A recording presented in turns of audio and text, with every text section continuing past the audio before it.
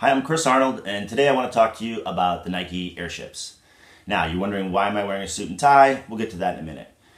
Airships. We've been talking about them a lot recently. There's been a lot of noise around them in the history of the shoe. And the youngsters who have been paying attention have had a lot of knowledge dropped on them. And the sneaker community in general, I think, has been pretty clear about this. They'd love to have a retro version released of the airships.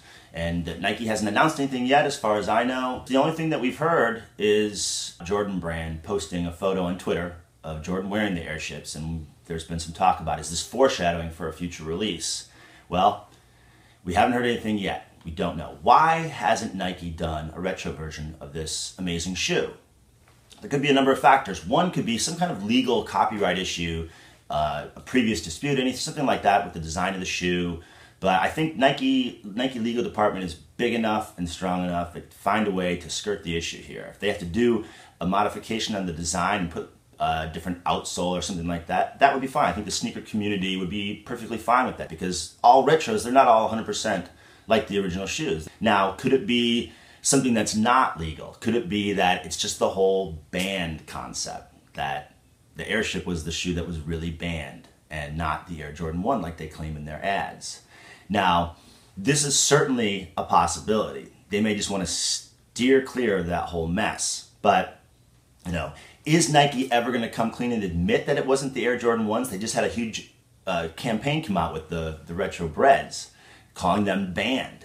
I don't expect Nike to come clean anytime soon. I really don't. And we don't really need them to, I guess. I mean, we know they weren't the banned shoes, but we still love that bread that just was released, the Air Jordan 1 bread. We loved it. It was great, amazing shoe. So it doesn't matter that it was banned or not banned. If you're worried about what colorways to choose, we got you covered. We've already picked the colorways. Bam, bam, and bam.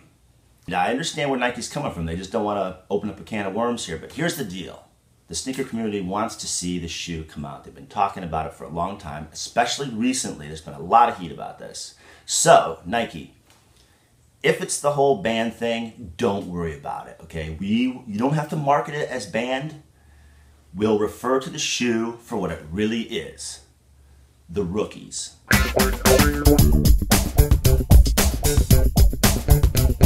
Okay, here's my idea, sneaker community. This is where the suit and tie comes in. We make this our formal plea to Nike to do a retro version of the airships, okay? This is basically a petition. So let Nike know that you want the airships retroed by liking and sharing this video on YouTube, Facebook, Instagram, Twitter, wherever. Post your own photos and videos asking them to do a retro version. We've got to band together. There's strength in numbers. We can make a lot of noise with this hashtag retro airship. And I think it's possible that Nike will listen. Let's just keep our fingers crossed. Hey everybody, it's Channel Chris here. There's a few other videos if you haven't seen them yet. One is kind of a detailed look at the banned shoe. It's a mock-up that I made because it's hard to find the actual photos of that shoe. This gives you an idea about what it looks like. There's also a video that talks about the history of the banned shoe and the earliest months of the Air Jordan 1. If you're into Air Jordan 1s, you can't miss that. And there's also a comparison video between two different Michael Jordan shoes that I've been lucky enough to have, and really gets into detail there. And also, I just want to say thank you to all the sneaker collectors that have shared their knowledge with me on all these things. I couldn't have done these videos without them. And if you really want to geek out super hard on the airships, you got to go to Shoeseum YouTube page and find the video that he has on the airships there. He goes into incredible detail. That's for the hardcore fans. Anyway, guys, thank you so much. Don't forget to use that hashtag, retroairship.